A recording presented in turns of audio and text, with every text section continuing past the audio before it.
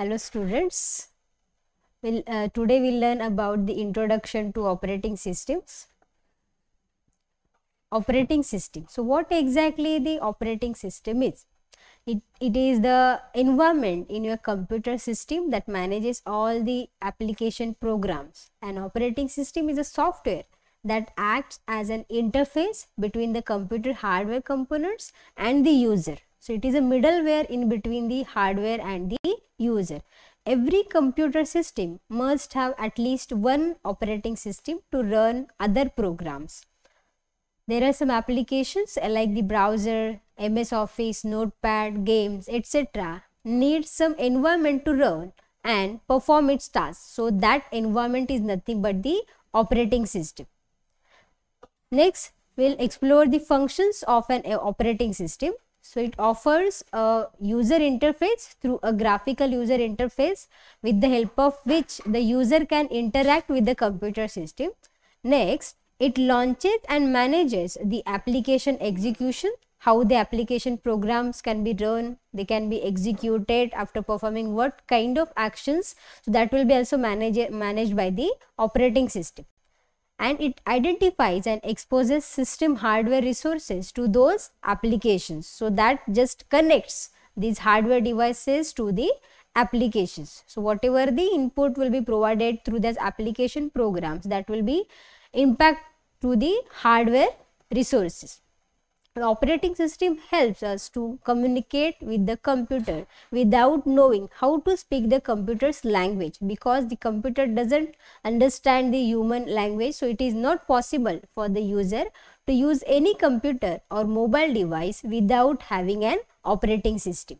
So in this figure we can see this operating system is the middleware in between the hardware and the end user. In the hardware there can be a CPU, memory devices, okay, and the operating system will have many types like the Windows, Apple OS, and Linux or Unix, and there is an end user who is going to interact with that computer system via the operating system.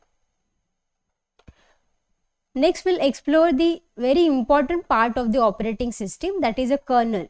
So what the kernel is? The kernel is the central component of a computer operating system. The only job performed by the kernel is to manage the communication between the software and the hardware. So it acts as the connector in between these software and the hardware devices of the computer system. It makes the communication between the hardware and the software possible. There are several types of operating system, like the batch operating system, multitasking or the time sharing operating system, multiprocessing operating system, real-time operating system, distributed network and mobile operating system. We'll just see the basic things about this each and every type of operating system. So first we'll see the batch operating system.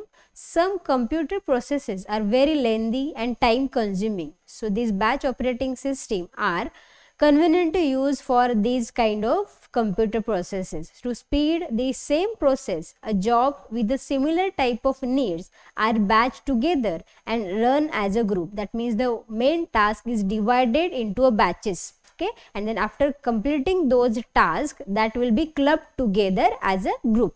So the user of a batch operating system never directly interacts with the computer. Next type is the multitasking or time sharing operating system. Time sharing operating system enables user located at a different terminal to use a single computer system at the same time. That means multiple users can use the same operating system or the same terminal which are on the different terminals, that they can use the same operating system. So the processor time, that is the CPU time, which is shared among these multiple users, is termed as the time sharing. So that is why it is named as a time sharing operating systems. Next type is the real time operating system, in which the response must be in a real time as quick as possible. So a real time operating system's time interval to process and respond to inputs is very small.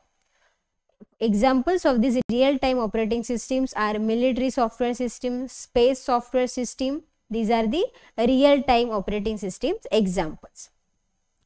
Next type of operating system is a distributed operating system. So these distributed systems use many processors located in a different machines to provide very fast computation to its users. Network operating system. So network operating system runs on a server. It provides the capability to serve or manage the data, users, groups, security, application and other networking functions that will be handled by this network operating system. Then next is the mobile operating system. So these mobile operating systems are those OS or operating systems which is especially that are designed to power smartphones, tablets and wearable devices that can be on mobile locations. Then next in this figure we can see the functions of operating system. So operating system is useful or which performs the several tasks, like it manages the memory, it manages the processor and file management, device management, input output management, secondary storage management, then security aspects, command interpretations, whatever the commands are provided or the instructions given by the users, that will be also handled by the operating system. Then networking, communication management as well as job accounting, what kind of task can be performed by which process, so that will be again assigned by the operating system. Next we will see some types of operating system. The first one we will explore about the Windows operating system. So Windows is a graphical operating system which is developed by Microsoft. It allows users to view and store files, run the software, play games, watch videos and provide a way to connect to the internet. It was released for both home computing and the professional functions of Windows on 10th of November 1983. Later, it was released on many versions of Windows as well as the current version is Windows 10. Next is Unix operating system. So the Unix operating system was born in late 1960s. AT&T Bell Labs released an operating system called Unix, which is written in a C language, which allows quicker modifications, acceptance and portability as per the requirements of the user. There are some features of the Unix are given, like it supports the multitasking, that means at the same time multiple tasks can be performed. Then programs consist of one or more processors and each process have one or more threads. Threads are nothing but small parts of a single process. That process can be divided into multiple threads. It can easily coexist along with other operating system, that means Unix can be used with another operating system. Then comparing these features of this Linux and Unix, Linux is another operating system. If we compare these two operating systems, Linux can run the multiple user program at the same time.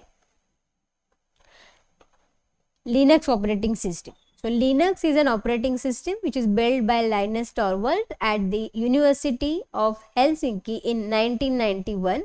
The name Linux comes from the Linux kernel. So it is the software on a computer which enables applications and the users to access the devices on a computer to perform some specific functions. So there are some features of this Linux operating system are given, such as when we compare this Unix with the Linux, Unix is a multi-user, multitasking operating system. It can be used as the master control program in a workstation as well as at the servers. Hundreds of commercial applications are available that are using this Linux operating system. Nowadays, this Linux was rapidly adopted and become the standard operating system that can be used in many fields. Next, we will see what exactly the servers are. Okay. So a server is a software or the hardware device that accepts and responds to requests made over a network. So this device that makes the request and receives a response from the server, it is called as the client. So the communication is happen in between this client and this server. Client sends the request to the server and server responds to the client. based on what kind of request is provided by that client. On the internet, this term server commonly refers to the computer system that receives a request for a web files and send those files to the client. Okay, whenever we just use the any browser, so that time if we request for any particular information, so that request will be sent to the server first, then that server just process our request, that receives our request, and then it provides the output to the user, that is the client of that particular server. Thank you.